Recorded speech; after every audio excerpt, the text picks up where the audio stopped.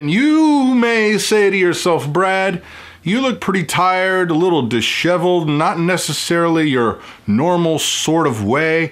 And I would say, yes, I really am. And I'll tell you why in just a second.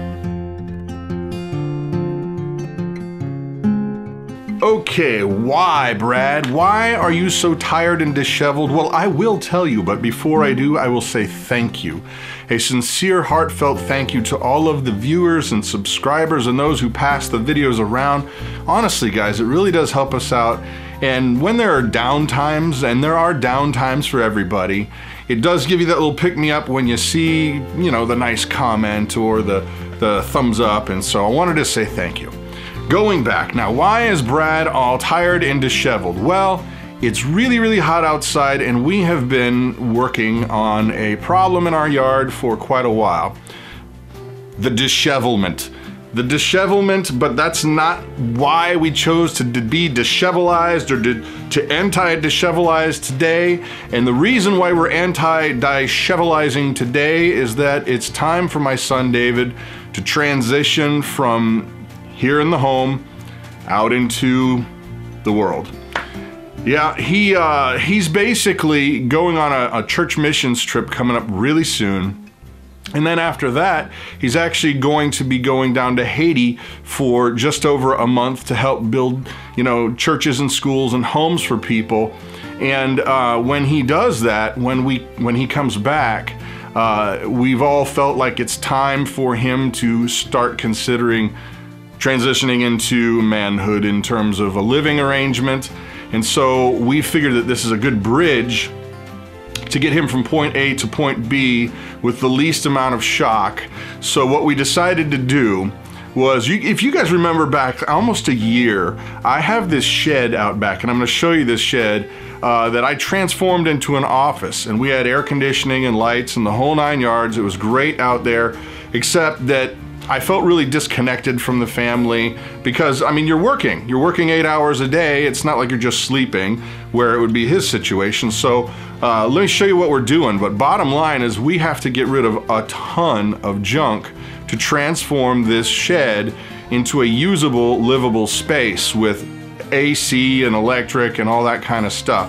So we've been spending the morning getting all the junk out of there, cleaning this place out, getting it ready, putting some beds together, you know, swapping some things out, and we're hopeful that we'll get most of the work done actually before David comes home from work, because we want it to be a surprise. We've talked about this and everybody's excited about it. We feel like it's going to be a good transition.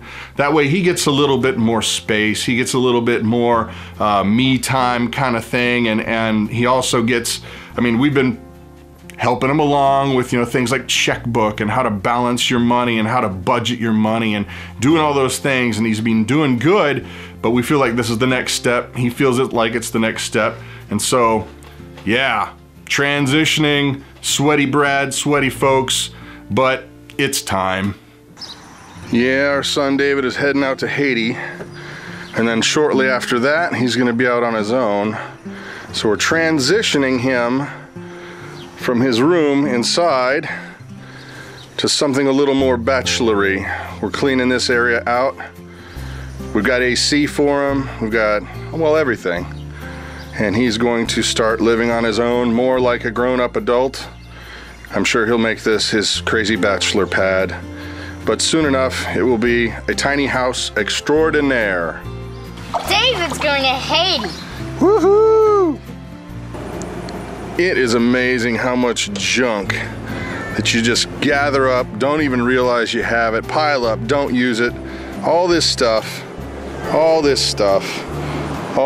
was just what was in the center of the room here.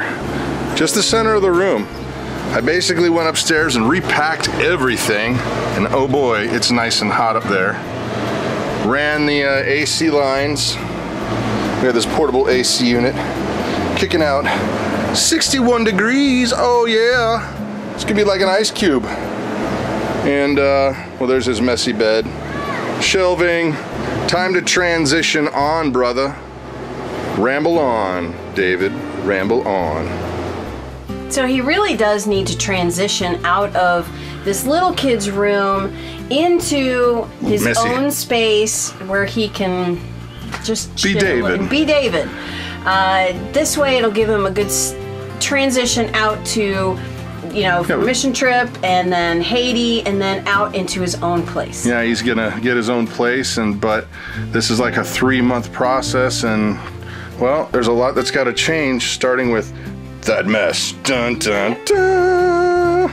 Now our prayer is that this thing goes smooth, that he clicks with all the adult stuff, the budgeting, the checkbook, making sure that you're not buying too many Mountain Dew Code Reds, that you're actually keeping things in balance.